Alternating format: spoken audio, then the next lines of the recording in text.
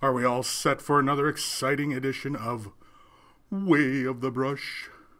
I hope so. You better be. Hate to think I got out of bed for nothing today.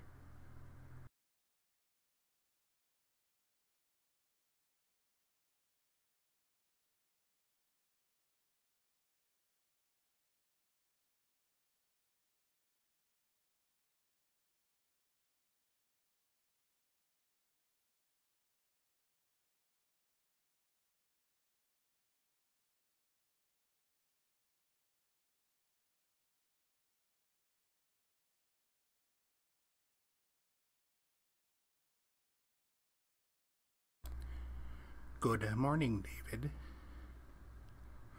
I see David, I see Tyler, I see Demi-Dos. Moldak? Moldak? Moldak? I don't know.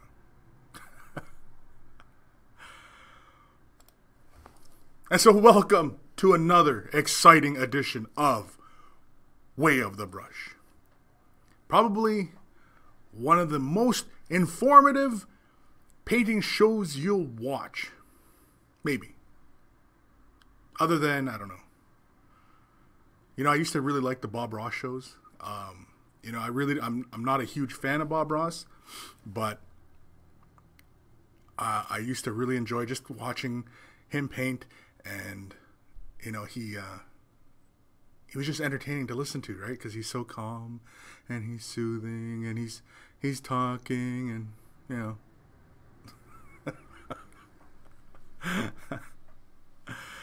And so here we are yet again. And today I have a few questions on painting flames. And so I think we might do a little thing on painting flames. Now, I've recently done a whole bunch of quick tips on painting flames, and so it might be a bit redundant for some of you Vault members who have already seen it, but for everybody else, yeah, I'll do a quick one. I'll quickly showcase some of the other things that I've painted as well, especially so people understand kind of what we're going to be doing, I suppose. And so, yeah, I don't know, unless somebody else wants to see something else, because that was on the menu today. I was going to show some freehanding, some flames, most likely in a layered approach, but maybe we do blending. I don't know. It's it's wide open, right? Sky's the limit. But yeah, so I see everybody's talking away here. I see Siphon. I'm just going to call you Siphon. Vion, and David Battaglia. Demi-Dos. Pony Pledge is here. Oh, Pony Pledge is here. Oh, there we go. It's complete. Pony's here. It's complete. Right? We're all here together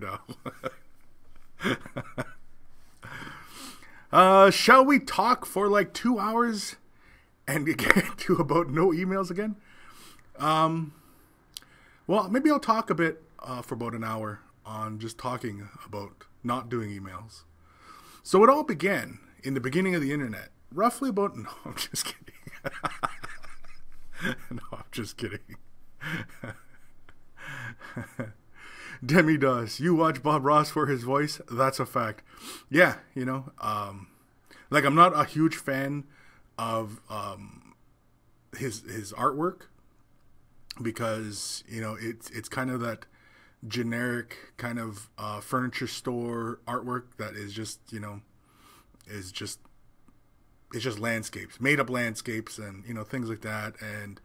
But what I did enjoy about his program and about his style of painting was how efficiently he uses color and applies it to the canvas, and a lot of it was brush technique, palette knife, a lot of that kind of stuff. And like his painting, like a lot of the stuff from Bob Ross's videos, like his program he had,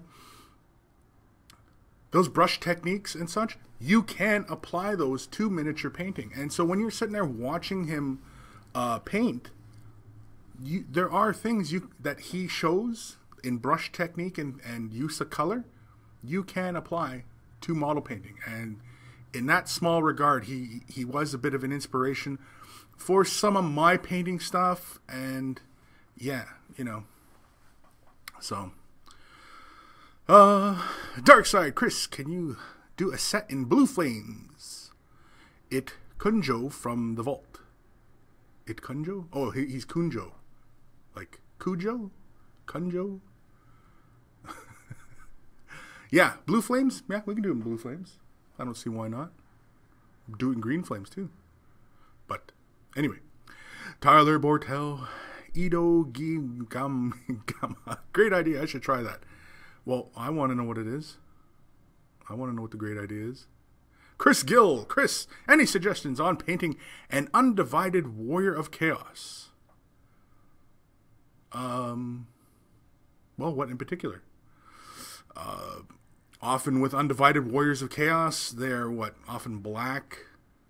But I mean, you know, they don't have to be black, right? They can be red. They don't have to be the corn if they're in red colors, because like in 40K, the word bearers are undivided and they're all red. So really, it's just pick a color you like and own it. Just own that. Yeah, you'd have to get a little bit more specific. But, you know, paint it any color. I mean, if you're just going for undivided, paint it any color, you know. Because it's like the gods do have a certain color scheme, but you can borrow from that color scheme. For example, if you really like red color schemes, but you don't want to have a corn dedicated kind of army, you know, the symbol looks funny, or, you know, something like that, right? You just like the undivided look, then, yeah, I mean, there's no reason that you can't paint them red and be undivided. Because, you know, your models, you spent the money, you paint them however you like. Paint them chrome. Although, because, yeah, if it's Warriors of Chaos, that's fantasy. What if you did them all, like, metals and with rust? Or you took like a 40K color scheme and applied it to fantasy. Like, for example, like Iron Warriors. You know, you painted up fantasy Chaos Warriors like Iron Warriors. That'd be kind of cool. I don't know. I'm just throwing out ideas here. Take from it what you will. Tyler Bortelli. His idea was, instead of painting flames, to paint with flames.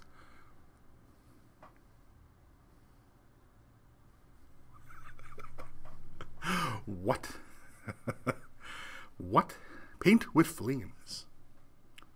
That would be very dangerous. I'd have to leave that up to a cat like Gus over at Color of the Gods. Paint with flames. That's a good way to ruin your brush. Unless, of course, you had a wire brush. Right? If you had like the brass wire brushes, you know, and you were painting, and you had like, I'm not, don't do that at home, people. Don't do that. And yeah, so everybody's talking away here. Ido Agama. I don't know. I'm just going to call you Ido. By picking a color you like, of course, Kris means pick purple. Yes, pick purple. Purple. Bright purple. As purple with pink highlights. That'd just be spectacular. David Battaglia. Kris, any truth to the rumors that you have some big changes coming up early next year? Any truth that I have big changes? Or mini wargaming?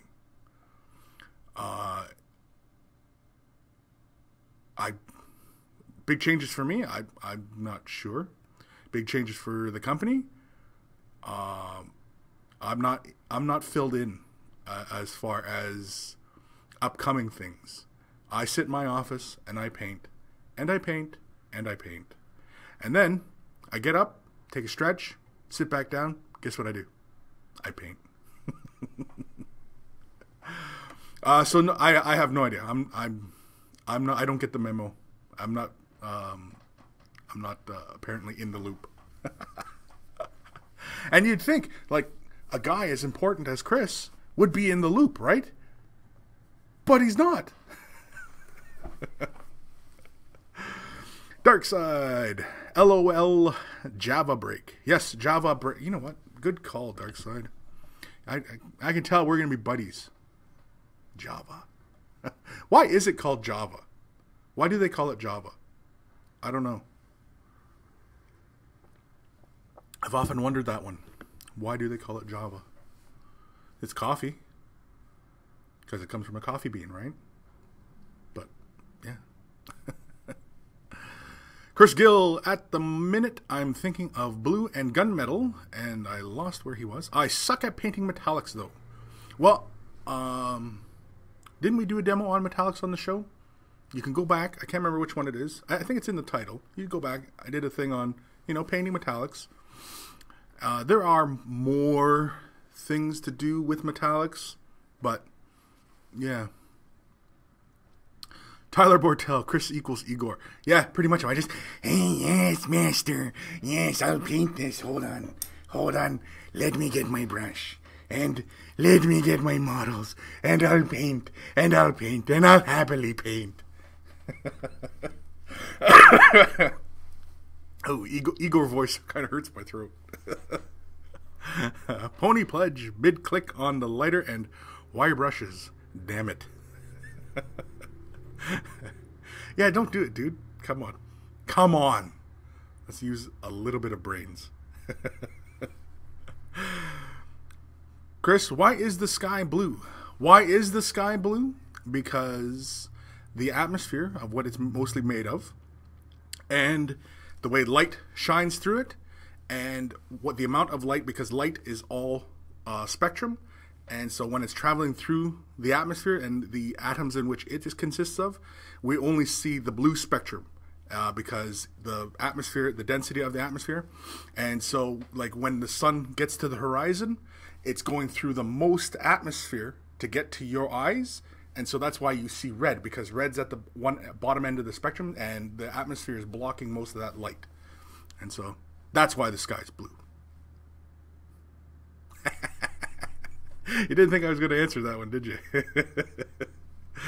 Dark Side, it is a type of bean, I think. Oh, really? Java. It's a Java bean. Java bean. See, it's amazing, right? I can tell you why the sky's blue, but I couldn't tell you why coffee was referred to as Java. It's all where the information is stored. I have no idea sometimes where the information is stored. And it's not until somebody just kind of, Kris, why is this? Why is this? Why is this? And I go, oh, wait, let me look. I don't know. So, I don't know. Hobby Hot Tips. Hi, everyone. Hi, Hobby Hot Tips. I'm not sure if it's Mr. or Mrs., but hi. Regardless, hi. David Battaglia, because it is invented by Java the Hutt. Is he real? I know Pizza the Hutt. Java the Hutt. Michael Post, Kris or anyone, would Dryad Army work? Java, Indonesia? Yeah, is it? Yeah. A Dryad Army. Well, I'm not huge into fantasy. I only ever really played Bretonnian. A Dryad Army, though, like, I would assume they're pretty tough, right? And, yeah, I think a Dryad Army, I mean, it would look cool, right? Especially if you start getting into converting, and you start, like, the models, especially if you have like the tree men and stuff like that, and you took wire and extended like their branches, and then you took woodland scenics flock and the tree treatment stuff, and put that on the models, and you did them in like fall colors, or particular battle groups were different colors. For example, like there was a winter battle group where they have like no leaves. There's a fall battle group where their leaves are oranges and yellows and nice warm colors. You had the summertime where he's just stark greens, and then you had spring where the trees had like little buds and fruit and flowers, or what have you. That would be really cool. People would go, oh my god, that is totally awesome. Hobby Hot Tips. Move over, Bill Nye. Kris the Science Guy. I used to like Bill Nye. That show was awesome. Bill Nye the Science Guy. Edo. Yeah, let's go to college science.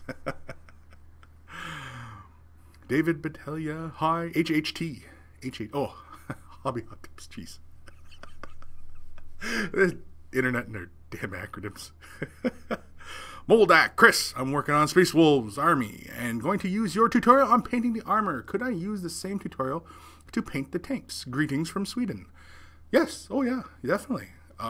You treat it a little differently for larger surfaces, but like painting large surface and small surface is like it's not that dissimilar, right? It's because on the larger surfaces, you know, your edge highlights might need to be a little bit bigger, whereas versus on the model themselves, when you're doing the edge highlights, you're using a little bit more care to get those edges right. And often with the Space Marines, you know, you're picking that Space Wolf gray, where it's kind of a blue gray, and you're base coating in that, and then your highlights are very, very small. And you always want to, like on the Space Marines, especially Space Marines and everything Space Marine, right? It's getting that base color down right. And, you know, I've said it 100 times, get that base color down right. Everything else is a breeze. You know, it's mastering that base color, assembly, cleaning your models, you know. It all begins there. A good model always begins there. Because immediately, you could spend hours and hours on a model, but if you didn't clean those mold lines right, it immediately takes the viewer out of it, and you're like, oh, look at it, he didn't even clean that. Or, oh, there's a big, huge gap there. You know what I mean? Especially if you're trying to go for a really high tabletop standard or display standard. But, yeah. Hobby Hot Tips, it's me, Mini Girl. Hobby Hot Tips is the YouTube channel name. Sorry for the confusion. Well, I wasn't confused. I just didn't know. It's just like if Mini Wargaming showed up on the thing, it could be anybody, right? I mean, it could be Dave, it could be Matt, it could be Justin, it could be Owen. Who knows? So, Pony Pledge. So is Kris going to be dancing with the stars? You don't want to see me dancing. We got the Zumba class upstairs, and I've wanted all of us, the whole Mini Gaming crew, to go up and join them in a class of Zumba, and just have us all just, you know, sweat to the oldies kind of stuff, and of course film it for, you know, for your viewership and hilarity. But we haven't done it yet, and they've been open for a while now, and they seem to get busier and busier, and so, you know, it might be more of an inconvenience for them, or unless we just do it like we just have like a private kind of thing and just film for a bit. But yeah, I thought it would be hilarious, because watching me dance, oh man, that's a sight. Watching Owen dance, can you imagine Owen dancing? He'd look like a little marionette, you know. I'm a real boy. I'm a corporate puppet. David Battaglia. My wife uses Bill Nye the Science Guy when she doesn't have a lesson plan ready for elementary school kids. She teaches science. Well, but Bill Nye, I mean, yeah, he was great for you know, simplifying science, and teachers, you know, teaching stuff. A really good teacher can take really confusing elements and break them down to its simplest constituent parts, and, you know, let people digest that. And, you know, that's often the best way. And Bill Nye, his show was great at that. You know, it was taking complex things, showing you how easy it is. And yeah, because often like this with science and like, you know, our relation to like the environment and everything around us, when you start thinking of things simply as the state of atoms, when atoms are really active and far apart, things are softer, warmer, and heat and energetic. When the particles are closer and more compact, it's harder, colder, and so yeah, and so it's all matter, energy. It's the state of atoms. Everything is the state of atoms. You know, things that we think are solid aren't really solid. Like glass. Glass is not really solid. It's still a liquid. And it's just its atoms are very, very close together. But over time, glass is slowly just settling back down. You know, homes like in the 18th century, they checked the thickness of the glass. You know, at the top of the glass panel, it's very thin versus the very bottom because the glass is still melting, essentially. Anyway, Danik 459. I think everyone would watch that. I think everybody would watch that. What? All of us dancing? Oh, I know you'd all get a kick out of that. David Battaglia, laugh aloud. Pinocchio. Yeah, watching Owen dance, that'd be exactly like Pinocchio. Just because Owen's like a tall kid, right? But he's all sinew and skeleton, and so he's hobby hot tips. Do the dance classes ever interfere with filming? Yes, they do actually. Not with filming so much as audio, because we're in what used to be City Hall here in Welland, and it's an older building. It's a very old building, and so as you can imagine, it's a very solid structure. And when people above you, and you got a whole bunch of people, and they're all pounding in unison, it creates a resonance, and the building starts to shake. And I have in my office, I have a door that's got a glass panel, and it's an older style door, and it just rattles. And so I can't film anything with audio when that's going on. But that's usually only once in the morning and then once in the evening. They have other classes, but I don't know. I could go get the schedule if you like, but laugh out loud, man. That would Jay dance like that alone would be worth it. Yeah, watching Jay dance too. Oh man, and that guy, you know, if I have my music playing in my office really loud, he'll walk by, and like I listen to a lot of hard rock, heavy metal, things like that, various stuff, and he'll walk by my office and he'll be dancing, and that's a sight. And I wish I should have my camera just constantly. I should have the camera. We should always have our cameras rolling for, you know, for whatever reason, because sometimes some people are so strange that you have to be filming them all day long, because it just makes your head spin. Because David Battaglia, glass gets that melty look over time. Yeah, it does. Yeah, it's because it's still a liquid. All glass is essentially still a liquid. Anyway, hobby hot tips. Please send all of your super cool science questions to Way the Brush. I'm not that clever. I'm clever, but not that clever. David Battaglia, it flows down with gravity. Yeah, exactly. Yeah, just like it's essentially it's still a liquid. It's just a very extremely. I can't remember what the term is called, but it's an extremely slow liquid. But yeah, Pody Pledge. I got to eat breakfast. See you in 10. Well, what are you having? What are you having for breakfast? Bacon and eggs? You having a waffle? Maybe a bagel? Hobby hot tips. That's why the building you guys work in is so epic. Yeah, it's the old City Hall. David Battaglia, you're in the old City Hall building. Does that make Matthew the mayor? I'm sure in his mind it does. And that makes me the janitor. Okay, so you know what? Let's get to an email, since I'm always behind in these emails. And I actually am, because I've got one here from what the heck does that symbol mean? Oh, that's a stain on the monitor. I got some symbol on my button here. It is. Somebody was drinking something too close to the screen, and it's anyway. Yeah, this is from Ian Powell. He sent this October 18th. So yeah, I'm a little bit behind on my emails. Hi, Kris. How's it going? Just a quick message to say I'm a big fan.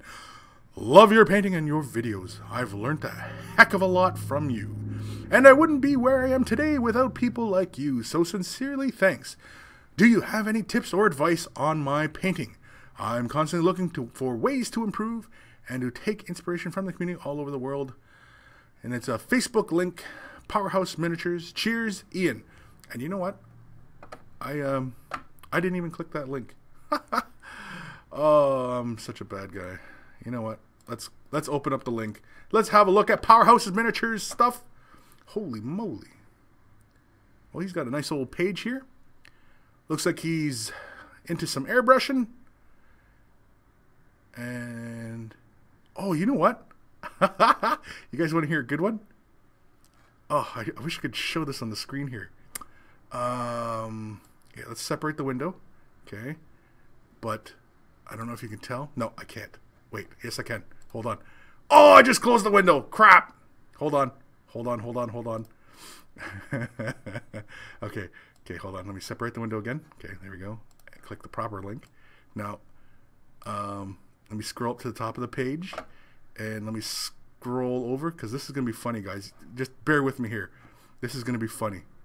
This is funny. Who didn't sign out of Facebook? Oh, somebody didn't sign out on Facebook. Now it's time to play with Owen's Facebook. So anyway, Powerhouse Miniatures, yes, excellent painting, awesome stuff. That's a really nice axe there. Did he paint that? Wet blended axe from a Skaven model, took 30 seconds to mix the colors, put the glaze, Kris edge highlight, just a test for now. That looks really good. I like it. I like it a lot. I like it a lot. That looks really good. See, and this is the kind of stuff, like, you know, that just kind of jazzes me up, because you know, when you see really great painters out there and they're just painting awesomeness, and you know, they go, well, you know, you were a big inspiration for my work, and I go, well, thank you very much, sir. That warms the cockles. So, yeah. Well, thank you, Ian. And I did check out your models, and maybe I'll sign in as Owen again, and I'll leave some comments for you. I can't believe that dummy didn't sign out. Owen, if you're watching this, you're a dummy. And I'm gonna sign you up for all sorts of inappropriate things, I think, using your Facebook, leaving all sorts of comments. We should just turn this whole show into destroying Owen's Facebook page. And just like sending lewd comments to people, and yeah. Debbie Dawes, Kris the computer technician. You know what? Yeah, I've dabbled in programming. You know, a lot of CSS stuff. It's not C+. You know, it's the really hard. My father was a programmer, and you know, he tried to pass off a lot of his knowledge to me, but like building computers, easy as cake. Building computers, you know, getting everything to work, you know, just taking junk, putting it together, and building a computer that works great. You know, he turned me on to Linux, which in my opinion is like one of the best operating systems anybody can use. I don't use Windows that often. I only use Windows at work. I'm not a huge Windows fan. I have a Mac at home, but that's mainly for production, my video production stuff, and you know, but yeah, computer technician. Buildings on the hardware side of things, you know, I really enjoy it. Programming, you know, really just kind of like the breaking in through security stuff, wireless security was a hobby. Yeah. Danuk459, leave a message on Owen's account saying, "Who forgot to log out? Sincerely, Kris, way the Rush fans."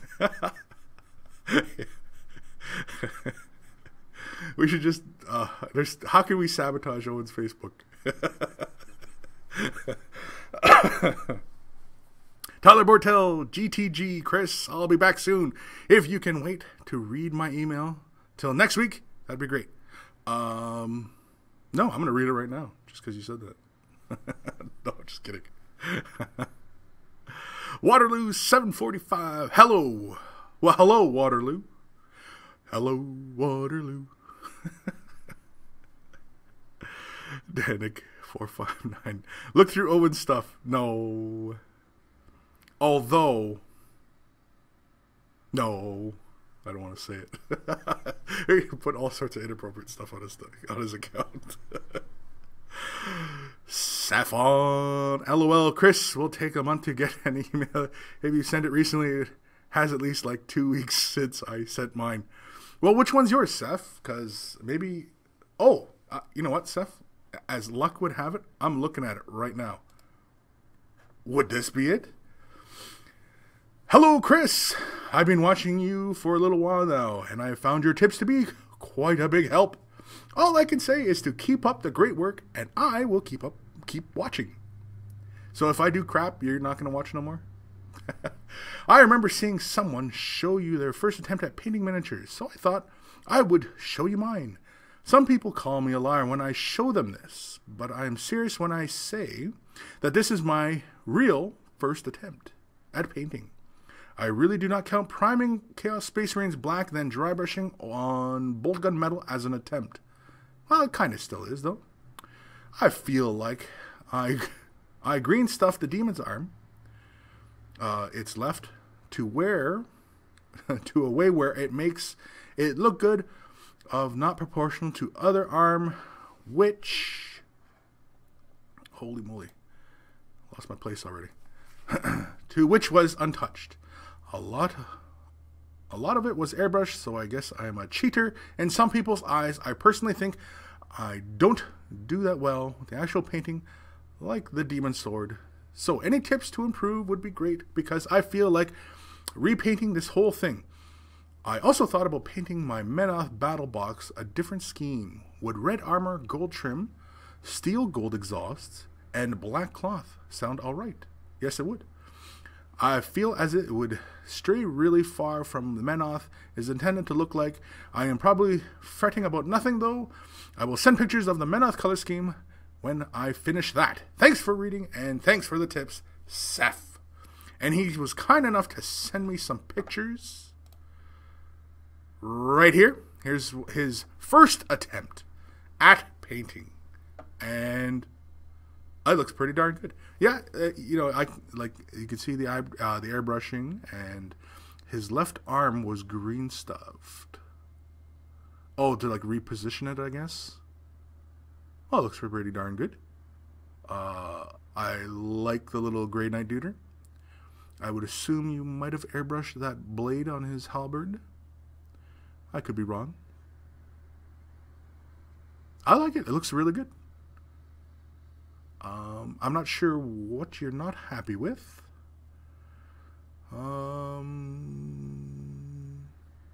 Just give me a second here, Seth, because I'm rereading your email in case I missed something. No, as far as your first attempt, like your early attempts at painting, it's a really good example. It's, you got conversion, you got like the scenic base. Now, did you enter this into Golden Demon? Because, it looks like a darn good entry if you did. The rocks and everything like that, I would assume you dry brushed. Now, I could be wrong, but when dry brushing, like especially on bases, scenic bases, especially when you got such the snow everywhere, a full-on dry brushing of everything might not be the way to go. Now, if you got the airbrush, you probably can do a little bit more color transition, but dry brushing is really great at grabbing that texture on all the earth stuff. And yeah, going for like a little bit more choice in where you lay out the highlights, especially like on the ring of chaos there that's surrounding the demon as he's coming through the portal, I guess. And yeah, but I mean, if it's your early attempts, man, that's a really great attempt. It's not an attempt. It's a really good paint job. And if you entered that into a competition, I'm sure you would turn some heads. Yeah, I like it. I don't think there's anything wrong with that. People don't believe you? Well, too bad. Wow, now that you stumbled through my email, I feel like my email is full of broken English. Maybe I shouldn't type it up in like a minute. Yeah. Yeah, Seth, you might want to proofread. Maybe leave the spell check on. But that's a great looking model. I like it. And as far as your Menoth color scheme, yeah, that would look awesome. Paint your Menoth however you like. Like Owen's Menoth, his casters all have wings. So, anything goes. I mean, your models, you spent the money on, paint them up however you like. Because the fun thing about War Machine is the model itself really has no bearing on the gameplay.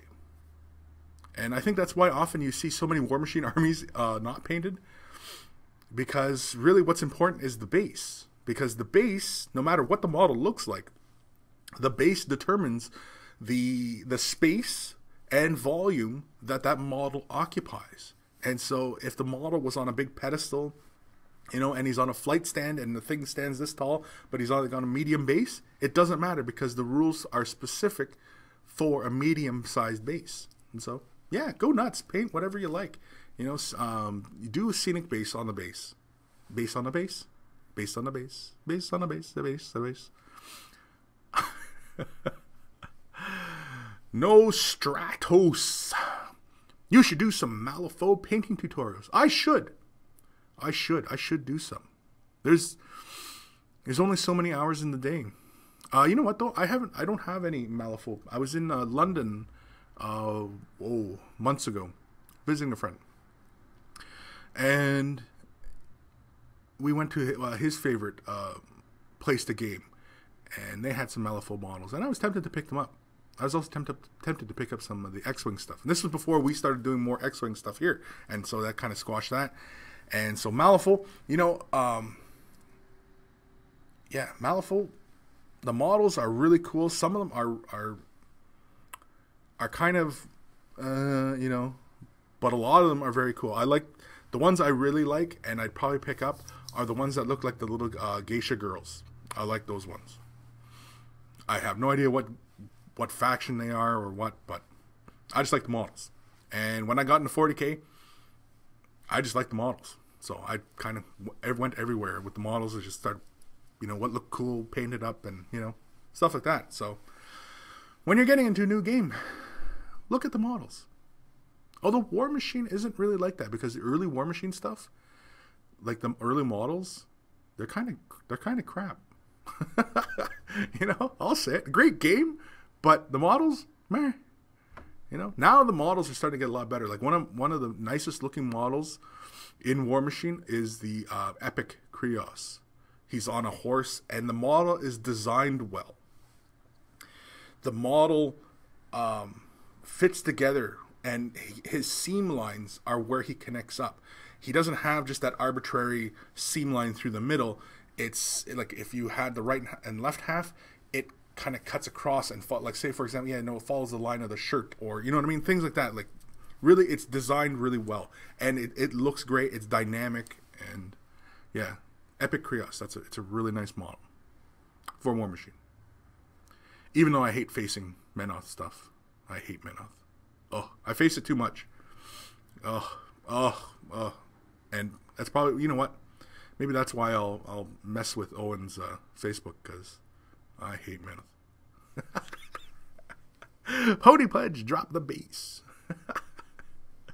Drop a fat beat. Michael Post, Kris likes geisha girls. I do. If I ever go to Japan, first thing I'm doing. Grammy Collin, which London, UK or Ontario? It was Ontario. That's actually my hometown. I'm born and raised in London, Ontario. Then moved up to Sault Ste. Marie, which is Northern Ontario. Most of you probably don't even know or heard of that place. But if you look at a map of like North America and you see how all the Great Lakes converge into the center, well, that's where my home territory is, Garden River. That's all of us Ojibways there. There we go. So, quick lesson. Some quick Kris biography. I couldn't even spit that out. Yes. Yeah, so it was London, Ontario. Not the UK. Never been to London, UK, actually. But, yeah. Wouldn't mind going to the UK. Well, even Europe in general. France. Love to go check out France. Amsterdam. Spend a week in Amsterdam.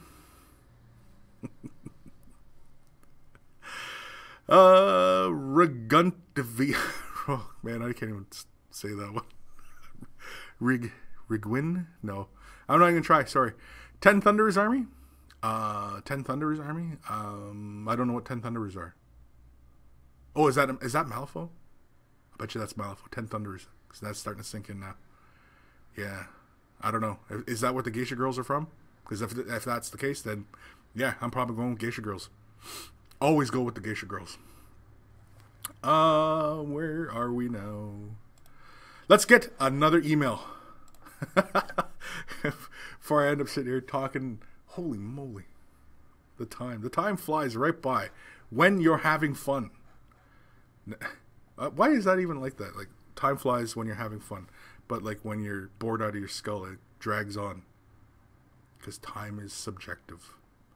Cephon, if you were to play a Hordes faction, which faction would you choose? Well, I do play a Hordes faction as well. I play Mercs in War Machine, and I play Minion in Hordes. I have Gators. Blindwater. I've got Malak the Dreadlord or Dreadlock. Anyway, I've got a Wrestler, Bull Snapper, Swamp Horror. I've got 2 things of Gator Posse. I got 2 Witch Doctors. And they said to me, ooh, ee, ooh, ah, ah, ching, dang, walla, walla, bing, bang. And what else do I got? Crap, I busted into the song and I completely forgot what else I had in my Gator army.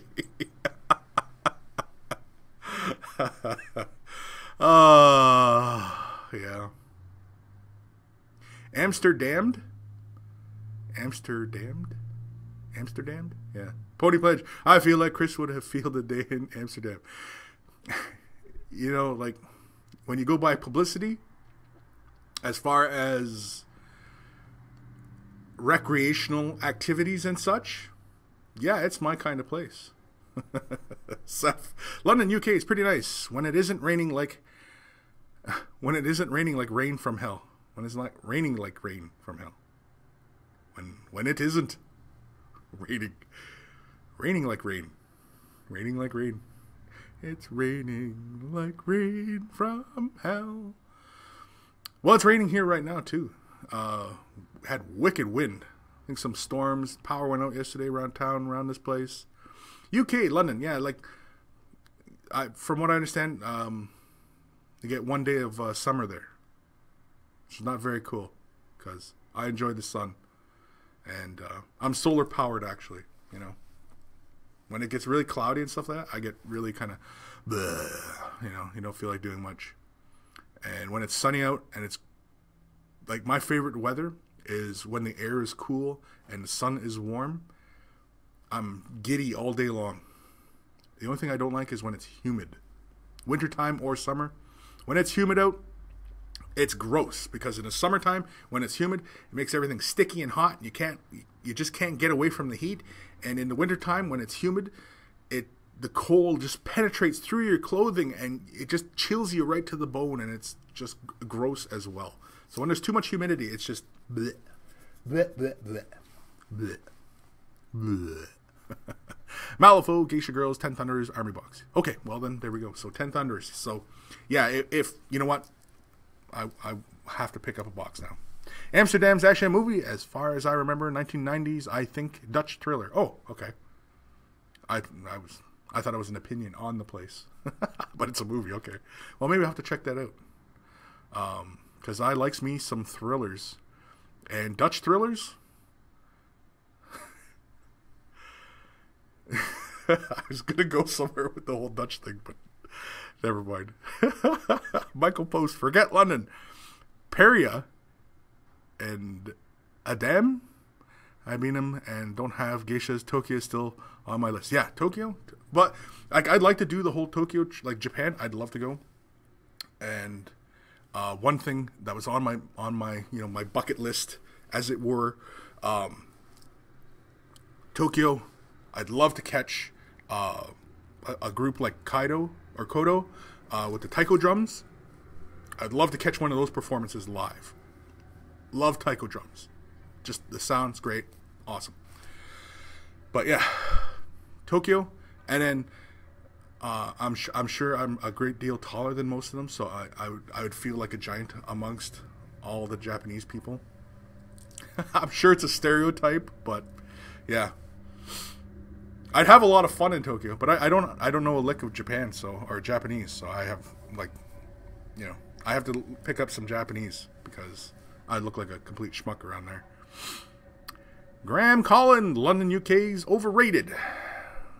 Okay. I don't know. I've never been, so I'll take your word for it. If one was to visit the UK, what is? Oh, you know what? If I was ever in the UK, I would definitely hit Ireland because one of my favorite beverages is distilled in Ireland. They have this big distillery, and they have like 1,000-year-old cask. Not 1,000. I think it's like 500 year, and it's like $1,000 an ounce. And I'd love to go. So yeah, it's one of my favorite beverages, and it's distilled in Ireland. And yeah, that's one thing I'd have to go check out if I was ever in Europe. Seth, okay, I figured out, no offense, but your dyslexia with my well not thought typing skills equals a disaster. Haha. Yeah. Anytime. Because yeah, my dyslexia is atrocious. Actually, I don't even know if I am dyslexic, but I'm sure I'm not. It's just often what I'm reading and what I'm saying are sometimes not the same thing. And sometimes, words are just kind of, yeah. Edo, I was in London, UK in 2010 for one day, and it was perfectly sunny. The rest of the week was raining, snowing, and raining, and then Icelandic volcano erupted. Oh, yeah, the volcano, yeah. Michael Post, Paris and Amsterdam. Yes, Paris. Definitely Paris as well. It would be a full-on European adventure because I'd like to hit Spain. One thing that I'd like to do, it's completely retarded, but, is the running of the bulls. Just to say I did it, I'd probably get gored right in the hoop, but, might change my voice a couple octaves. I have to do Way of the Brush kind of like this. Kind of sounded like Mickey Mouse. Oh! I kind of derailed myself. Okay, let's do a email. And this is from David Smith. How to look through all the videos. All the videos that I'm a Vault member and currently having trouble to get the smooth and nice blends across the model surface on my Dreadnought arm, especially on the smaller upper surfaces. And then he continues on with another email, which I will continue on here. Hi, Kris. Thanks for reading my comments I posted. I'm fairly new to 40K world as I used to do scaled tanks and such. I am struggling to get a decent visual highlights on my salamanders despite trying all sorts: edge highlighting, dry brushing, airbrushing, feathering, blending. My blending attempt on a spare Dreadnought arm his morning after watching a tutorial using the 2-brush blend method went badly. Also, I would like you to leave feedback on my Marines. The blends on the larger surface look better, but has brush strokes. I did thin the paints to milky sort of consistency. Also, while I remember any tips for freehanding flames. There, yeah, that's where it was. David Smith.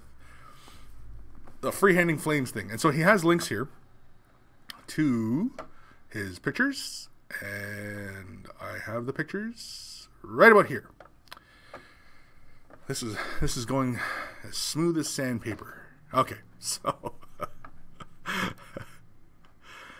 and okay, so let's minimize up the little Space Marine fella first, and let's have a look at the spare Dreadnought arm, and there we go.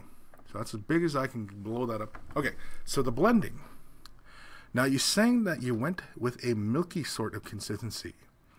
That may have been a little too thin. I find that when you're blending, especially if you're not using any retarders, you're just doing a 2-brush blending, the paint, when it's a little too thin, like a little bit of thinner is fine. Like, so for example, you put one little blob of paint down on your palette, and you just took like a full load, not overloaded the brush with medium, but just just dampen the brushes with the medium, and you mix that in, then that's about a good blending. thickness. When it's a little too thin, it tends to kind of do its own thing. And yeah, but that looks really good. Yeah, you can see the brush strokes, but yeah, you might have went a little too thin on the paint, if that is what I'm interpreting there. Because yeah, you can still see the brush strokes, and it looks like you have like a. Now, did you lay down a base color first, or because it kind of looks like that, but I could be wrong. But yeah, no, wet blending, especially when you're doing the two brush blending, you know, it is one of those, you know, practice things. Practice, practice, practice. So first attempt, real good as a first attempt. Second attempt, you know, you'd like to improve, right? And so this looks pretty darn good too. Yeah, it's kind of tough when you are blending the panels and you're kind of going for like a non-metallic metal effect, or, you know, what have you. Yeah, it can be kind of tough. Like the edges, the corners look a little shaky. I don't know if you were blending or if you were layering that. I'm going to assume you were blending. And now it's really easy to clean up. But yeah, often when doing like those panel lines like that, often when I'm blending, I'll use the side of the brush more than the tip. And it's so that when the brush hairs, if they ever leave the corner, then you're not hitting into other panels. Because if you were blending and you're kind of like your brush is perpendicular to the surface, you can end up hitting the other panel lines. And then so if you've already finished that one, then you kind of have to go back real quick and try and, you know, correct it, right? Whereas if you're using more of the side of the brush when you're blending, then when the hairs kind of exit off the panel, because of the angle, they're not going to hit that other panel, that other angle. If that's any kind of help. I likes English. I am so smart. I am so smart. SMRT. I mean SMART. Okay. And Space Marines. Now, I can't get any zoomed in more on the picture, but it looks really good. Yeah, probably only have one light on that camera too. Looks like only one light. It's kind of hard to see. It's a little dark, and I can't quite zoom in any further using this. I'd have to, you know, view it outside of. But it looks good from here. I don't know if you're unhappy with it, but it looks good. I like it. Freehanding flames. The freehanding flames. Now, I'm going to just change gears a moment here. The freehanding flames, because you know what? You're doing salamanders, and I don't know if you are a Vault member, David Smith, but I do have a tutorial on salamanders in the Vault. Let's zoom in a bit here, and let's see if I can't focus. Focus! Focus! Focus. Nope, wrong button. Focus. There we go. Okay. So, salamander, doing flames. Now, I do have a few tutorials on the flames. You know, it's really not that hard. Basically, you know, you're starting with a white base because you have the black field on the shoulder pad, and you know, start with a white base, and then freehand up something. It's like with the flames, often on the smaller surfaces, I'll start at the tip and bring it down, or start at the base, or like what the bottom of the fire is, and then, you know, kind of like flick it and flick upwards. But yeah, have salamander.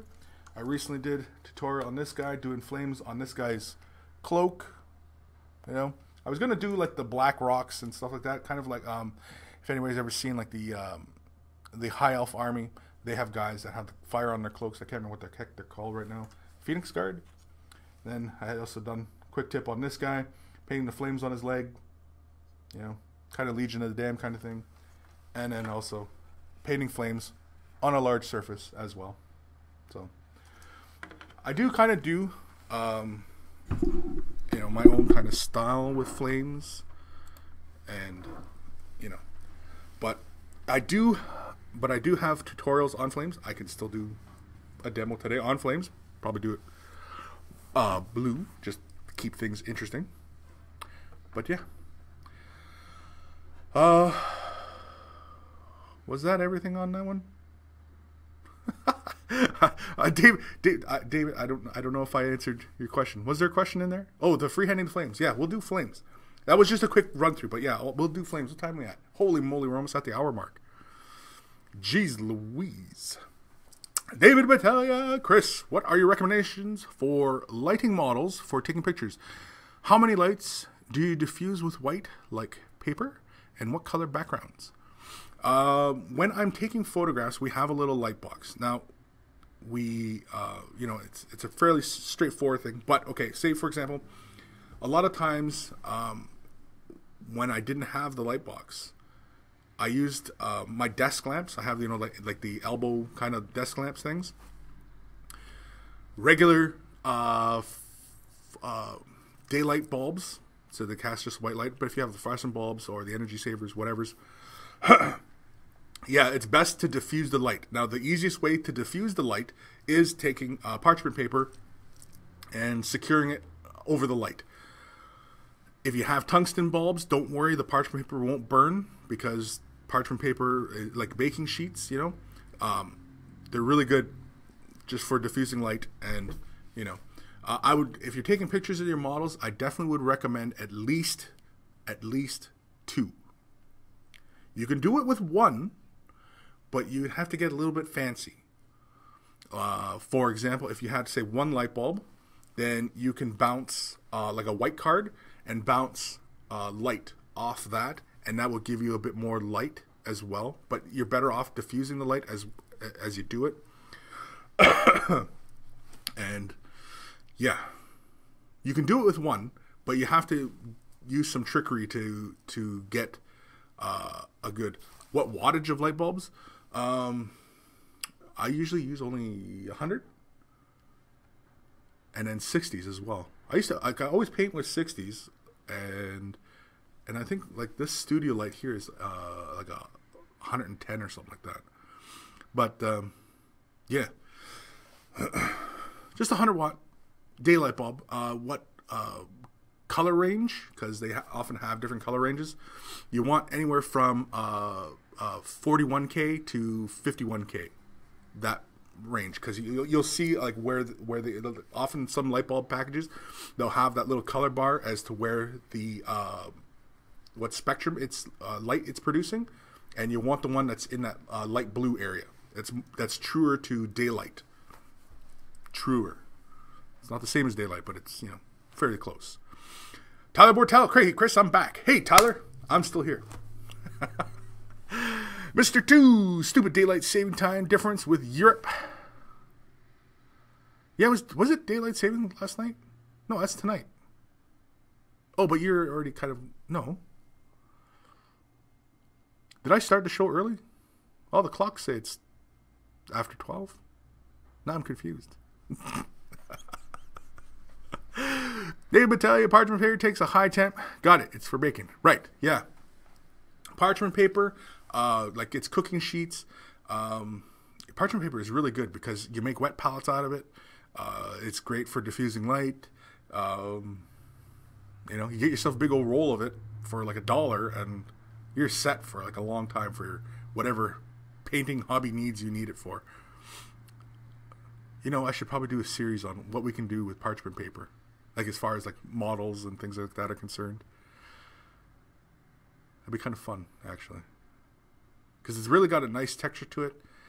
When it's heated up, like to like the cooking point, it takes on a really fun texture. Not texture, but it browns, and like when you have it in the oven, and you just I don't know where I was going with any of that. Anyway, Mr. 2, the world should have just used the same darn weekend to change time. Yes, they should. Don't they? I don't know. David Battaglia, I always run into problems when taking pictures because the kitchen lighting, fluorescent, is awful, and getting my CF bulb lamp Doesn't get the lighting in the right spots. Ugh. Yeah. CF bulb. Oh, just like the energy saver? Yeah. The fluorescent. But yeah, I mean, you can still take good pictures with like regular kind of kitchen lights, but often they produce a yellow light, and so you have to adjust the white balance if you can in your camera. I know, like using like a regular kind of DSLR camera to take pictures, you can adjust it, and even if you do kind of get the colors wrong, then you can put it into kind of a video photo editing software if you have it. I don't know what kind of stuff you're into, but yeah. You just adjust the white balance, that's all.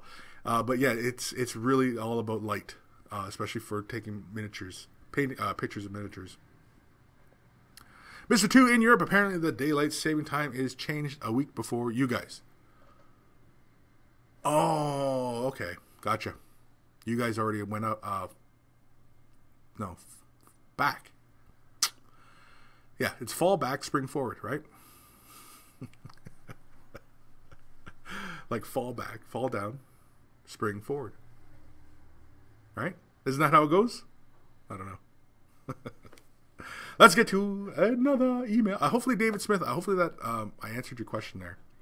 And the flames, we'll get to the flames in a moment. I'm going to try and get through another email. Nick Dumont. Sounds like an actor name. Hello, Nick again. I'm pretty sure I didn't do this email. It's familiar. I think I had it lined up last week, but I didn't get to it. Yeah, because I only showed his drawing. I showed. Oh, Nick again. I have to give you big thanks. Because of the tips and tricks I learned from you, I'm starting up a painting service for my local game store. And when any customer asks a painting question, and when I'm in, they send them straight to me. Cool, that's cool. Steady hand mode and mini holders also is going to save one of my friends who has started painting and has some wrist trouble. Oh, okay, cool. I am jealous of her. Okay. First time out, and she already has great smooth base coats. Now to pass the knowledge on. Smiley face. Orc Knob was inspired by Sanguinar from Blood Angels, Grey Knight Dread Knight with a molten weapon, Viking in black ink. Oh, it's a Viking in black ink. Orc inspired Chaos Spawn. Okay, so this is his work. And so his orc is Sanguinar from Blood Angels. That's cool. It's pretty bloody. And it's very cool that you're starting a your own paint service. That's very cool. It's tough, though. It's tough. Commission painting, it's a tough gig. I wouldn't... I've tried it before in the past, and, it just kind of takes the life out of you. Dread Knight. I like that blade on that Dread Knight. It's very cool. It's very cool. The Dread Knight. Now, the main plates of the Knight, are they black or are they metallic, just really dark? Looks almost black because the gears and stuff look like they're bright metallic. Either way, very cool. Good contrast with the blade. The little shield on the thing. It almost... because the blade, there's such a nice contrast there. I'm wondering if the lettering on the legs could have been a bit brighter, just so that the legs and the lower half doesn't feel so bare. Like even if you did the legs like molten, or not the legs and molten, but the lettering looks like it was like hot. Like how you done the molting effect on the sword. What if the letters on the legs were molten? I think that would be kind of striking as well. And the Chaos... No, wait, what is he? He is a Orc-inspired Chaos Spawn. And that's very cool. I like the 3-head thing. This thing is very cool. Hold on. Let's zoom in a bit. Or expand it out. I like it. It's scary. Should have some tyrannid tentacles popping out of them, too. Just to scare the crap out of people. But very cool. Dread Knight, awesome. Awesome work. I like it. I dig it. I dig it. It's awesome. Good luck with the painting service. I wouldn't get into it again myself. You know, like Jay has his own commission stuff, and commission painting is just a hard gig to get into. There's so many people out there who commission paint, and unfortunately everybody has to lowball the next guy, right? Because you want the commissions, so you got to drop your prices a little bit. Well, unfortunately, when you're a commission painter, you're not getting paid what your time is worth. And yeah, it's a huge, you know, it's unfortunate that, you know, like there's a few painters out there who are commission painting who do excellent work, and they charge a lot, or they're not charging enough. And that's unfortunate, because a painter's time is worth so much more than what you pay. So when you're getting a model, for example, you're getting a Space Marine character model painted to a high tabletop or even display standard, easily you should be spending at least darn near $200 on that, if you were to pay according to time, if you were paying as to an hourly rate, because there's so much time that goes in, right? A Golden Demon paint job is easily anywhere from 50 to 100 hours. So even if you were paying him minimum wage, you know, that's quite a bit you would have to spend just on that, you know, that level of model. And you know, when I'm doing graphic design work, you know, you guys will flip when you hear what my hourly rate is. It's 40, but that's comparable to other graphic designers. It's 40 an hour, and yeah, but that's what you charge, because there's all sorts of legality stuff too with that as well. Whereas with commission paint, there's no legality. I mean, it's just a service. Mr. 2, let him listen. Kris, awesome voice, might soothe him. Let him listen. Chris's awesome. I don't know. Mortimus 27. Why I'll have to give food to my 10-month-old while you take care of that little 10-month-old. It's lots of fun. Besides, this is recorded. You can catch this later. Go feed that baby. Seth. Kris, I might suggest you start with a demo soon. Otherwise, you will have another holy moly moment. Why? What time we at? 1:08 Eastern Standard Time. Yeah, let's get. You know what? Let's do the demo. Let's do this. Let's get this done. Hold on. I need some coffee though. I'm feeling a little slow. It's kind of hard to keep the momentum. The momentum. It's all about momentum, right? Oh. Hobby Hot Tips. I can't wait to get an extra hour. Extra hour what? The show? You're not getting another hour? Are you crazy? Are you daft? Come on, woman. Are you daft? Holy moly. David Battaglia. Amen to the commission painting fees. I've done it and getting paid about $2 per hour. Exactly. You know, it's not worth it. In my opinion, like, that's why I don't do a lot of commission work, and it's usually just for friends kind of thing. And I tell them it's going to take me forever. Like, if you don't want to pay a lot, don't expect it anytime soon. I've got a commission still sitting on my desk. All I got to do is finish a scabbard on a sword, and I still haven't done it. And I've talked about it before, and I still have not done it.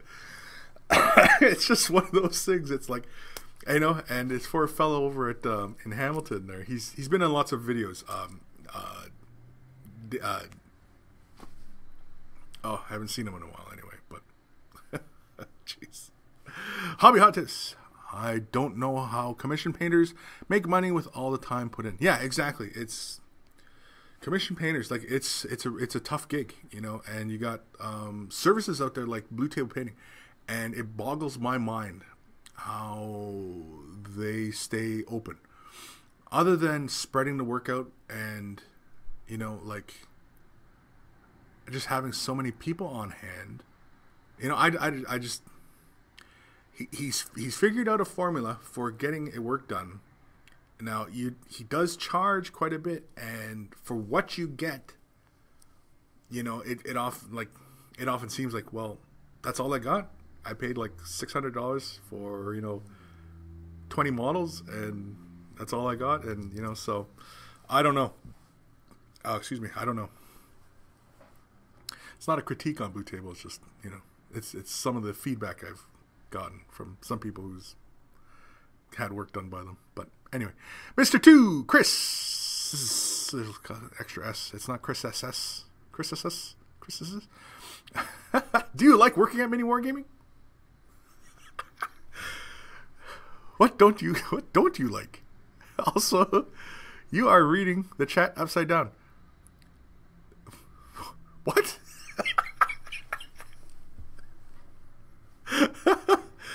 What? Mr. 2, Kris, you like working at Mini Wargaming? I do like working at Mini Wargaming. I do. I enjoy it. What don't you like? What don't I like? I don't know. I don't like not having enough time. And also because of scheduling for projects, I would like to be able to take more time in tutorials. I really wish I wasn't confined by a timeline in which a tutorial gets finished. That's what I don't like. Yes, if I had anything that I don't like about my job, it is that. I wish I could spend more time on a tutorial and take an idea to its maximum potential that I could think of at the time, and not be confined by how long the project took me. But unfortunately, that means that project would cost a lot more, because for everything to work, as far as my tutorials are concerned, and as far as me being a full-time employee, and for the business itself to stay open, I can't spend a lot of time on a tutorial, because I have to get them done so that they're cost effective. Whereas if I was to do a tutorial on my own, which I have been dabbling with, now I have been thinking of doing a beginning to end kind of tutorial on my time. Unfortunately though, it would take a while to get done. So say for example, and I haven't even started filming, but say I started filming today, you're probably not even looking at spring by the time I'd be done. But it'd be like a full-on DVD. But yeah, I imagine it probably would take me that long just to get it done. Just free time and, desire, because it's my own time. And, like if I dedicated all my free time to it, yeah, it would get done a lot quicker. But, Kris needs to relax too. And I like playing. I'm a gamer. I like playing games. And, yeah,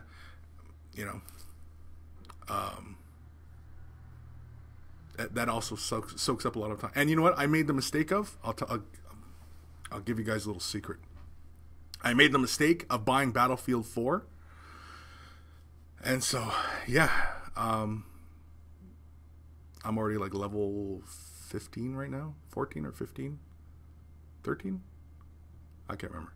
Anyway, but yeah, I made the mistake buying Battlefield 4.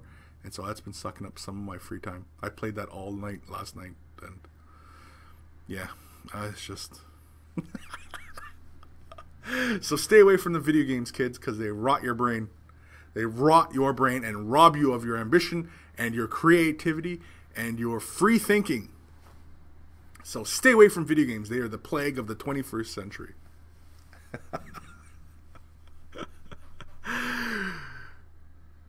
Grove and Grove. Whoa. Grove and Grove.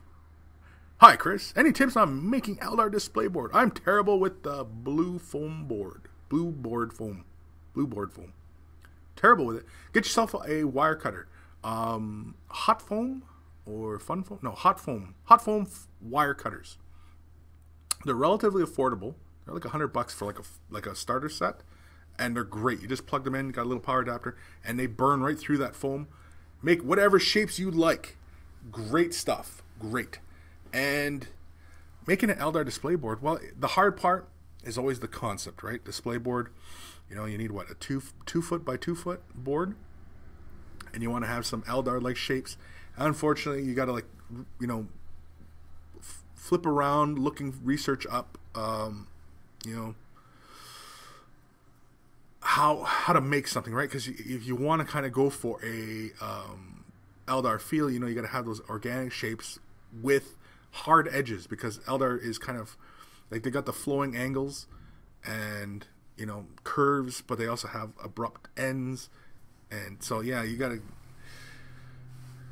if I was to, you know, come up with it, then it would be mine, and I wouldn't share it with you because it's my idea.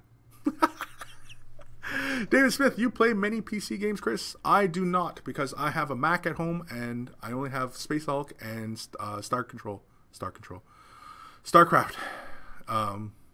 2 on that, which is lots of fun. I love StarCraft 2, and I like Space Hulk. Space Hulk, when I just feel like doing a mission, and, you know, it runs really well. I have one of them, you know, Macs. It's a big 27-inch iMac. I'd like to get a Pro, but they cost major bucks. Tyler Bortel, hot wire foam cutter. Yeah, get one of those. They got nice little sets. They're only like $100 or 100 and something for like the little starter set, and it comes with like a pen one for cutting out rounded shapes, and so yeah, really great. David Smith, I'm a design student. The foam cutters aren't nice in my opinion. No, you don't like them? Well, then you can go to dollar stores or what have you, and pick up, you know, the big razor blades. You know, the retractable handle plastic. They're just cheap ones, right? But you can extend them out way out far, and that's what I used to use a lot. But the thing is, though, is you have to get quite a few of them, because the fresh blades, like, nothing will dull a razor blade faster than styrofoam. And it just takes that edge right off. And so when you're cutting with a nice fresh blade on foam, it cuts really nicely, and you can do lots of good shaving and you know, shaping like that. And then, yeah, but then you have to change the blade really fast, because as soon as you see the first time that razor blade will catch, and it will pull on that foam and create those little, you know, those little drags. As soon as you notice that, you got to stop using that blade. You got to stop. Let the blade go. Use it for something else, because it's still pretty sharp. But for foam cutting, yeah, you got to use fresh blades all the time. And unfortunately, when you're working on big pieces of foam, the insulation board, and you're going to make a display board, which is, you know, big piece, and you're going to shape it and such, yeah. So, but yeah, go to the dollar store and you can just drop, you know, $10 on like 10 sets of those retractable razor blades. Oh, I can't even think. Box cutters, like a box cutter, right? And they have the big, like, you know, you can snap the ends off, right? Because, you know, people are always, you know, you're just supposed to retract it out a little bit, you know, use it, retract it back in, and when it gets dull, you snap it, and, you know, you retract it out further. You know what I mean? Like, it's like those, right? And yeah, those are really great for working with the insulation board. Now the blue and pink, no, those are different grades of foam board, and I think the blue is not as dense, or it is denser than the pink. I can't remember. One of them is a little denser than the other, the blue and pink. But anyway, Maz Fanatic 1169. Oh, do those foam cutters work well with foam board? I always struggle to cut long straight edges for fortresses on my Lord of the Rings. Foam board? No, because foam board has paper.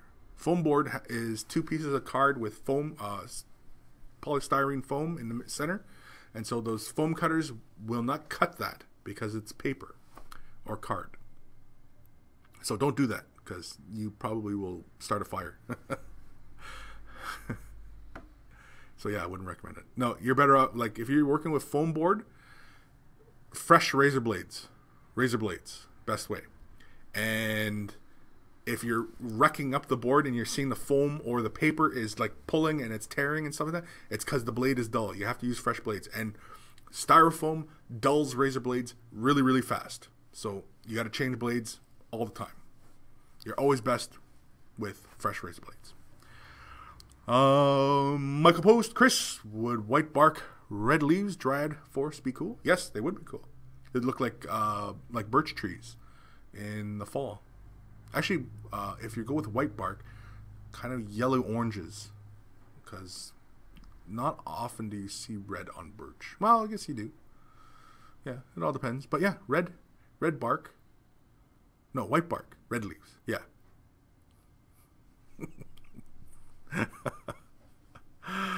Pony Pledge, Game of Thrones. David Smith. Can't get either in the UK without paying a ton. Can't get either what? The foam or the cutters? I don't know. David Smith, blue is less dense and used most frequently in my design models. Oh, yeah, okay, yeah. So blue is less dense, yeah. I know the two colors, there was a difference in density, but yeah. Because then you also get the regular white stuff that comes in like, your IKEA furniture, and it's got like, the big things. That's for making like filling out hills and things like that. Like it's all right, but otherwise it's a little too soft. You always want the dense foam board or styrofoam insulation board. Yeah. All right, let's do this demo. Jeez Louise. Get my trusty rusty painting shirt. For any of you who wonder what I do when I'm cleaning my brushes and dry brushing, I just use an old shirt. It's an old shirt, doesn't fit, or it was like one of the kids' shirts and they don't fit, or there's a big stain on it. Whatever. It's a throwaway shirt. It's a rag, right? It's a cleaning rag. Well, I just use an old shirt. It doesn't have to be black. It doesn't have to be white. Although white would help because that way you can see the color and what you're doing, right? But anyway, when I'm dry brushing, this is all I do, is I wipe it onto a shirt. It's better than wiping it on myself, I suppose. And yeah, I just leave it in my lap. And, it also, when I'm, drying off my brush, I just use the end. So like one end of the shirt is often just, for wiping the excess water off and such off my brush. And the other end that is sitting up on my knee is for when I'm dry brushing. Because when I'm dry brushing, I always wipe my brush on my knee. Why that is, I couldn't tell you. But yeah, that's why I do it. That's how Kris paints. Holy crap! It's almost 1:30. Well, it's 20 after. But cheese Louise. Okay, so we're gonna do some blue flames. What are we gonna do them on? Let's do them on the Space Marine because it's fairly small. And let me grab some colors. So I got my tray of colors here. Got all sorts of colors in here. Got your paints right here. Got your paints right here. Okay, so we're gonna do blue, right? What kind of blue? We're gonna do Altdorf Guard blue. It's kind of like an ultramarine blue. It's kind of got a little bit too much white in it, I think, eh? I don't know. Oh no, it's not too bad. It's kind of rich. The outside of the bottle lies to me. Sometimes. Blue, or let's go with turquoise? No, Lothern blue. Yeah, we'll need some Lothern blue because that's going to be our bright color. And how about purple flames? I haven't done purple flames. Some Cantor blue. Let's work with Cantor blue. Let's just use. Actually, keep things short. I guess we'll use some Teclis blue as well. Yeah. Oh, we'll need white too. Let's use some white scar. Or ceramite white. No, white scar. Yeah. Is that all I need? That's all I need. I don't know. So, follow me over to my painting desk. And, yeah. Let's paint. Let's paint something. Okay, so painting flames. Now like I've said before, I've recently done tutorials on these for painting flames.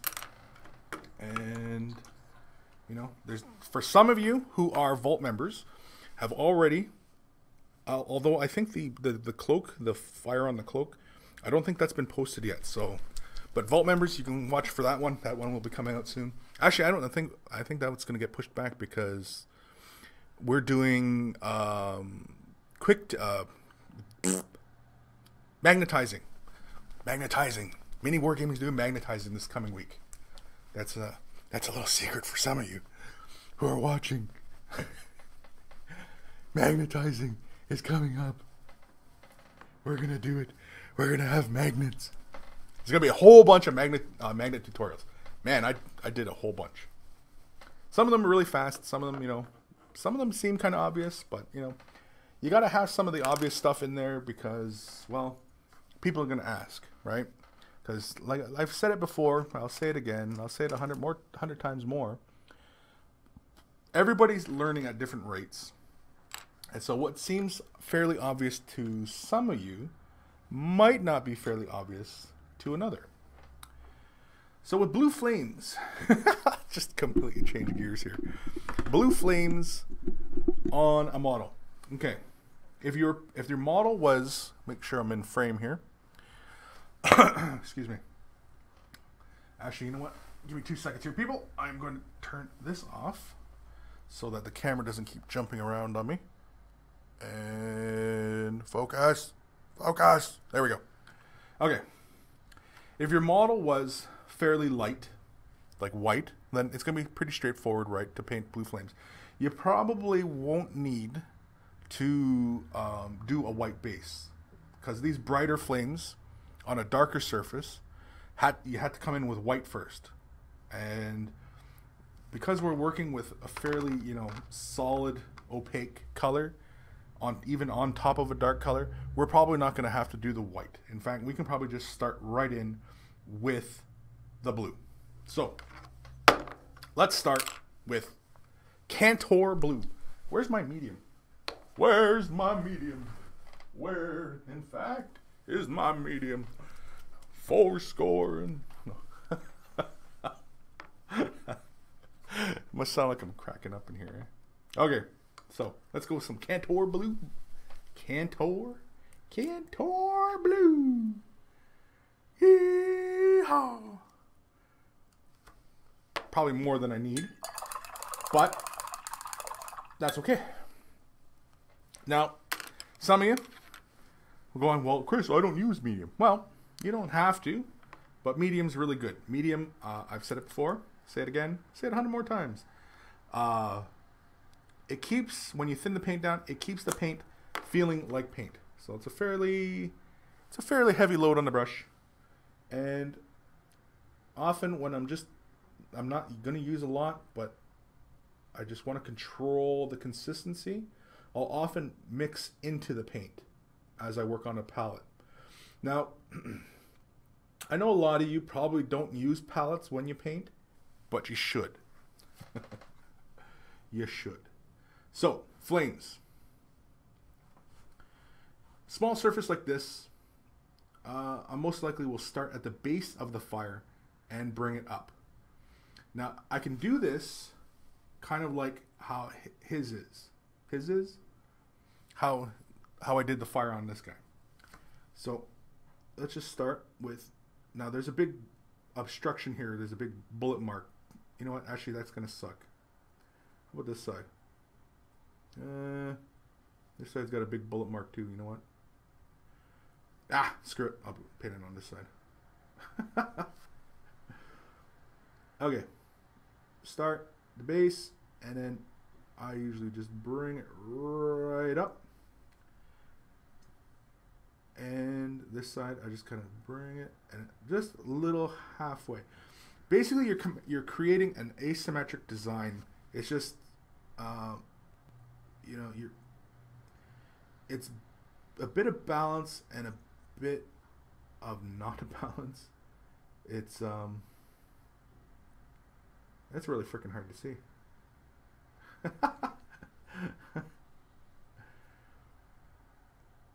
Yeah. Sorry, I'm concentrating on what I'm doing here. That little hole on his shoulder pad is kind of messing me up. it's a flame is basically like an asymmetric design. Like there is a bit of balance to it, but the way it flows, you know, how it's going like that up through its center, and then this little half finger kind of comes up, and it kind of completes the whole design. Yet, you know, there's still balance there in design. There's still, you know, it still feels the same, but the way the, you know, the fingers move about. So you're always trying to look to create that kind of balance in the design of it, you know, although there's different, you know, techniques and such. But anyway, let's get to some Techless blue. Now, we could always blend these colors together, but when you're working on small designs like this, you often don't need to blend. You know, I mean, like we could mix this color right in, but it's not completely necessary because you're probably doing this for like rank and file. And let's grab a little bit of medium. Mix this in. Yeah, it's pretty good. And again, yeah, so we're highlighting this. We want the brightest color at the base of the flame, right? Because it's kind of like a candle, right? It's like where the fuel source is, and that's where it's burning brightest. So that's what we're simulating or emulating when we're painting this. And so we are going to bring it up, and the lighting is not completely the best in here, and so it's kind of hard to see, but I will endeavor to push forward. And so, and often it's just like when you have, say, two fingers, you know, like one long finger like that and then one short one, you kind of want to have a rounded connecting point between them to just keep it feeling organic. That's the other part about fire, is that it is organic in nature. And you always kind of want to keep that feeling. You want it free flowing. You don't really want it restrictive, right? Next, we're going to jump into some Lothern blue. Lothern? Lothern. Loathing blue. Fear and loathing. We're going to slap a little bit onto the palette. Obviously a little too much paint, but you know what? I don't care. It illustrates the point, right? Grab a little bit of medium. Actually, that's too much. There we go. And just mix it in until we get the right consistency that we want. See, I usually just draw it out on the palette like this, just so I can see how it's moving. And when it's running too clear like that, then I just come in, grab a little bit more paint, and yeah, see there, now it's at the consistency I like it for this kind of work. And again, let's start from the top this time. I'm still in frame here, yeah, okay. And let's just color right in, and we're gonna bring the bright color right to the bottom, and this side as well. Kind of work this stuff centrally. It looks kind of choppy at the moment, just because all the silly battle damage that's on the model. I should have grabbed a model that had a smoother surface, but I didn't have any that were primed in the color I liked, so that's why I chose this guy. And next, we're gonna grab some white scar. See how fast that one just went by? Well, this one's gonna be even faster because we're gonna quickly take this white scar, and we're going to chuck it into the Lothern blue, and we're going to mix these really fast. Get a nice light color here, lighter than Lothern blue. If I had the edge paint, I would probably use the edge paint because this is probably closer to what the edge paint looks like. I don't know what the heck that color's called, but and grab a little bit of medium,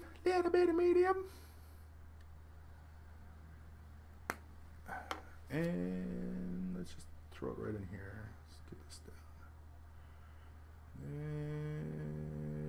And there we go. There's too much crap on there. Too much. And you got too much paint on the brush. usually wipe it off really fast. Just because, you know, protect the brush.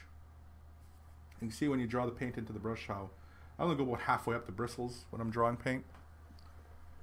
And let's go right from the center here, and we're going to create kind of like a little crescent shape.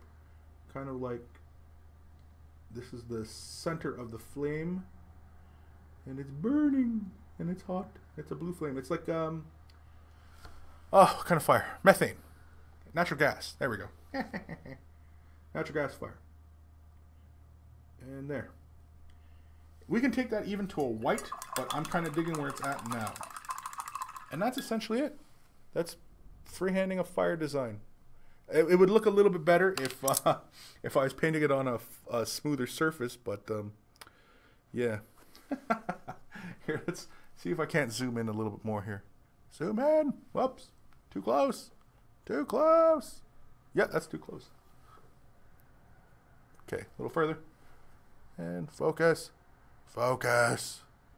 Focus. No, not focused. There we go. That's focused enough.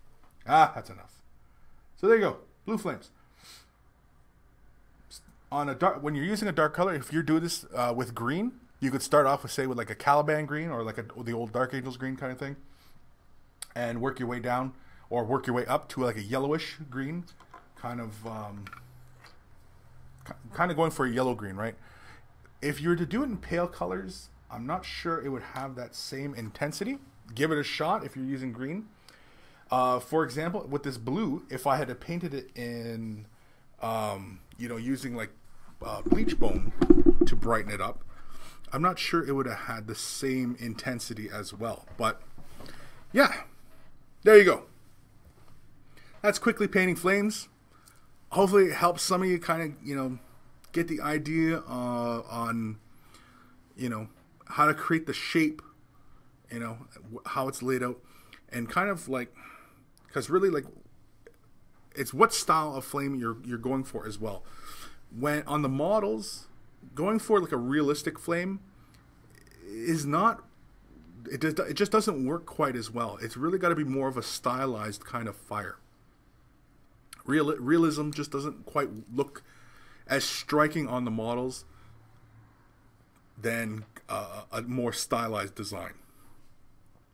And often it's, you know, it's your own style, right? And so people immediately can tell your models from somebody else's models, and often it's, you know, your own identifier, right? And yeah. Oh, Color of the Gods is here. What's happening, man? Me too. I use LeMay medium. Okay, me too. I'm not part of. I missed out on a conversation, I think. Tim Harper. I need to get out some more. Need to get some more medium. I ran out. Water just ain't the same. Yeah, once you start using the medium for, you know, some more detailed control kind of work, yeah, water just doesn't cut it anymore.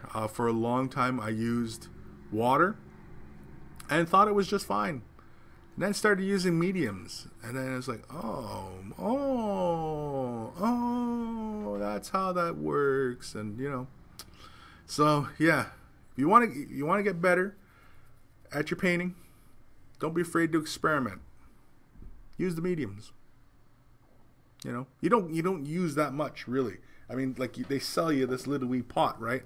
And you know, you're supposed to thin your paints down with it. And I mean, like I've been using this pot for a while, and it's still pretty thick. Although it looks kind of yellow. Somebody spit in my pots. Ooh. Maz Fanatic. It keeps the colors so smooth. I used to use water for years. LOL. But I'm done using water to thin them down. Well, I still do use water to thin my paints. When I'm applying base coats and things like that, where I'm just not too concerned with control, because really that's where you want the medium, is you're concerned with the amount of control you're having over your colors. And painting well is about controlling your colors. Now that seems kind of counterintuitive to the whole art thing. You know, art, man, it's all about the flow, the colors, and, you know, letting nature progress, and, you know, things like that. But Yeah. So, but yeah, you want to get better control over your colors. Start using medium. Damn Hopper, yeah, water works fine unless you're using metallic paints. Yeah, oh, metallic paints. Yeah, metallics and thinning your metallics down, which you should still be doing too. But yeah, using water, yeah, it creates a funny separation in the pigment and the medium. And so when you use medium, yeah, that's when I really started started becoming more used to mediums, was because when I was thinning down metallics to get my base coats down, I stopped using water and started using the mediums, because to get a nice, good, smooth metallic finish, like just for the base color, start using a medium right off the hop, especially for you Grey Knight players, Iron Warriors, anybody who's using a lot of metallics. Stop thinning with water. Start using medium, and you'll find that your base colors go on far better. Your highlighting will go on better, while the layering anyway. Dry brushing is still dry brushing, but, Howard Hughes or airbrush paint reducers like Wicked Colors. Never used it. Non-paint reducers. Not sure. Color of the Gods. So what's your opinion on airbrushes? LOL. Yeah, I caught that video, dude. And, yeah, you stirred up the hornet's nest on that one. That's good. Hey, man, I agree, like, with a majority of your points on airbrushing. The not requiring skill, though, I still feel that airbrushing does require a degree of control and skill to use. Kid just can't come out the gate, pick up an airbrush, and, paint award-winning models. But he'll probably get there a little faster, once he starts mastering it, right? But yeah, but otherwise, no, I agree with how our airbrush, and like one point, and I've said this before, in other videos, maybe on another show, and I think I said it too as well. I did an interview with Demon Jester, and he was asking me, we got on the topic of airbrushing, and airbrushing is, it's got its uses. It has its place within our hobby. But as far as the mark of a really good painter using an airbrush, no. Because I find with airbrushing, when everybody airbrushes a model, the personality is lost. Like when you compare by-painted miniatures, the way he paints models, and somebody who who airbrushes a lot, like Les, and you put those two heavily airbrushed models side by side, you can't tell which painter painted them. And that's my biggest problem with airbrushing, with everybody using airbrushes in this hobby. And I'm a great painter because I can use an airbrush. Well, yeah, but none of your personality is in the model. And it's actually a compliment to me when somebody says, well, they can tell that I painted that. They can tell that that was because it was painted in my style, because I do heavily, brush paint. But people can tell that that was painted by me. And that is a compliment for me, because they can tell, they can see the personality of the person in the painting. And often when you go to an art gallery, that's what people are looking at too when they're judging, or when you're just looking at art in the museum. You can tell the painters who painted them. You can tell Van Gogh from Monet, and completely different things, but it's the kind of things, right? So, yeah. Hello, gods. Gotta go, buddy. I have to go to dinner. LOL. Well, enjoy your dinner. Howard Hughes, I had a question. A few comments up. I hope you get to it. Okay. Well, I'll have to track that one down real quick there, Howard, if I can. Tim Hopper, did Owen pee in your medium? He might have. Tyler Bortel, Austin would disagree. Austin would disagree. Yeah, he would. But you know, it's opinion. I mean, this is just my opinion. When everything's airbrushed, like when the models are all heavily airbrushed, you line up anybody who's like, we should, you know what? I'll do a comparison, okay? And I'll grab a bunch of heavily airbrushed models. I'm not talking every painter, every model that they paint is not. I'm not saying that. I'm saying when models are heavily airbrushed, when the airbrush has been used extensively on the model, you cannot tell that model, the artist's work from another person who's done heavily airbrushing. You cannot discern the models apart. Who painted what? That's what I'm saying. That's my point. When models are heavily airbrushed. Pony Pledge, I'm going to GW soon. Well, have fun. Pony Pledge, just off topic. Where are you from? Anyway. Not that I'm going to start stalking a kid or anything like that, but... Migs6357. What do you think is the worst type of model to paint? Like monsters, creatures, vehicles, etc.? The worst type of model to paint? None. I don't feel that there are worst models to paint. Worst models to paint are the models that you don't like the look of. That's the worst model. Is when you look at the model and go, ugh, I don't want to paint that. That's the worst model. But yeah, I don't have a worst model. Like, I'm not, you know, like really tiny models, like Epic, you know, remember Epic scale models? Those don't concern me. I painted those, you know. I used to have a big Imperial Force for Epic, but anyway. But yeah, like large models, like I'm currently getting together a big 12-inch figurine that I'm going to heavily airbrush. Yeah, I'm going to heavily airbrush a big model because I feel that I need more practice at airbrushing because I'd like to explore airbrushing to its limits, to what can be done with it, what can't be done with it, you know. Like almost anything can be done with an airbrush, but you know what can't be done with an airbrush that can be done with brush is painting very quickly, from switching paint colors to, you know what I mean, switching gears. You can't do that with airbrushing very quickly unless you had a whole bunch of airbrushes. But you're talking 5 airbrushes. That's like $1,000.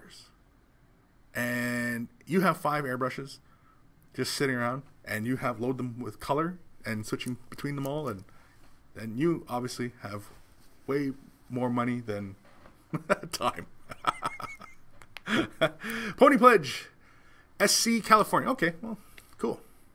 Yeah, there's it's a pretty big GW area. There's like isn't there still a battle bunker down there and something? But yeah.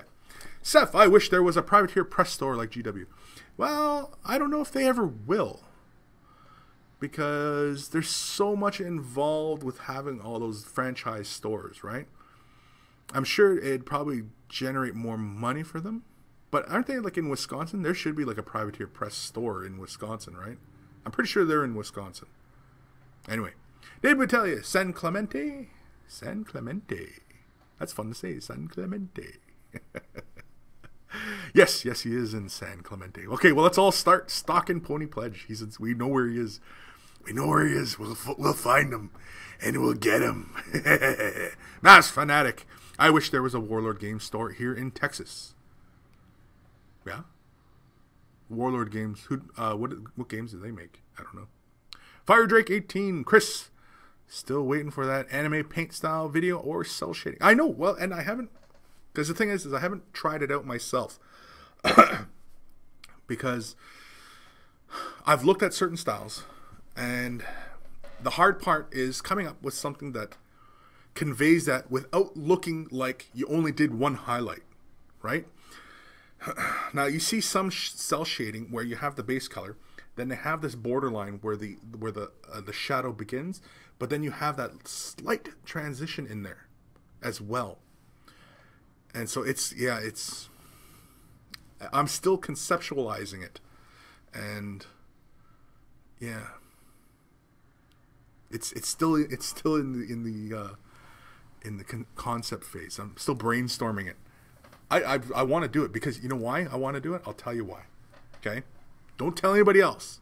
Okay? In fact, Everybody else, you gotta turn off your computers right now. Can't watch this no more because I'm gonna give out something here. Reason being that I want to try this cell shading style out is for Robotech, because I'm a big Robotech fan, and yeah, the Robotech game, it will be coming out soon. Like, I know they already had their Kickstarter and, you know, stuff like that, but yeah, Robotech. That's why I want to have a cell shaded Robotech looking army, because I had it on Robotech on the GameCube when I was really jonesing for some Robotech, and it had that nice cell shaded look in the game, and that's what I'd like. And imagine like the terrain having that kind of animated cell shading look. Yeah. David Begalia, LOL Tim Harper, Warlord Games, Mantic. Oh, Mantic, yeah.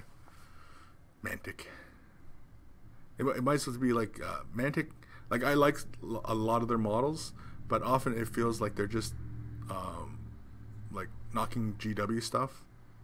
I mean, it's not any worse than, say, for example, Avatars of War, where they're blatantly, you know, infringing. I don't know if they're infringing, but no, because it's all base concepts, right? I mean, it's why anybody can really make Space Marine stuff, because, you know, Games Workshop doesn't own Space Marine. Like a Marine in space, they don't own it. Mass Fanatic, Kris, Warlord Games makes Bolt Action, Hail Caesar, and other historical minis. Oh, okay, yeah. Another one too is Flames of War. You know, like, I was always curious about that one. I wanted to get into it. A few of the guys around here were playing it, and you know, but the thing is that the prices were just a little too steep for my liking for what you got.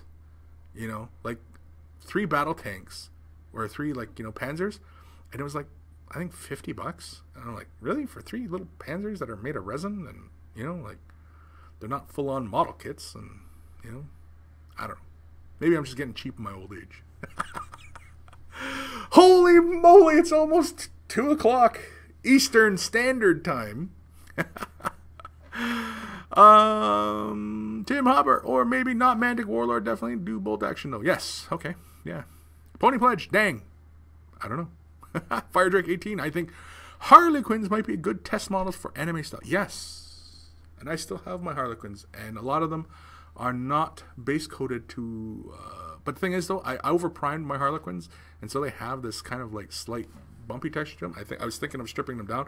They're metal still, so, you know, it's, but I've been meaning to do a quick tip on stripping, so I might do some of that. And also, somebody in the vault had asked about Star Wars, like painting the Star Wars models, and so I was thinking about some quick tips on that one too. Stripping down the plastic, like not the plastic, but the models, like the Star Wars models. You know, X-Wing, the X-Wing game. Stripping them and then repainting them, because I'd like to do the Millennium Falcon, you know, and I've seen some interesting color patterns for, like, you know, how there's smuggler ships and stuff. So yeah, Fire Drake 18, awesome with the RL, but Robotech, cannot wait for that. Maybe Macross though. Yeah, I know. Robotech. I'm excited for that game. It looks kind of, you know, like the game mechanics look all right, but the models themselves look really good. Like, they look good, and they're pretty big. Like, I was surprised at how tall the Veritech fighters were, like the Valkyries were. You know what? I think we're done for the day. I don't think I can do any more damage, and we're almost at the 2-hour mark. And I slot this program for only 2 hours, so I'm not sure if YouTube would just abruptly end me. You know, if I did, but. Oh, so yeah, I think we're gonna be done, because we're just kind of jibber jabbering, and yeah, I like Robotech. So hopefully anybody found the painting demo today on Fire, you know, somewhat informative for those of you who hadn't seen it before. It's kind of a rundown what I did, kind of not in the tutorials. I go into a little bit more depth. Yeah, but keep sending those questions, comments in. Let me hear from you. Yeah, I'm behind on them, but you know what? Hey, I'll get to it eventually, right? It's why you guys keep coming back, because, you know, you want to see what kind of crap suggestion I'll come up with, or something, right? And so, yeah, I think we're done. I think we're done for today. I don't know. Questions, comments, emails, send them in. Kris at Mini Wargaming, or send them through YouTube. What you guys like to see demoed? Don't be afraid to ask.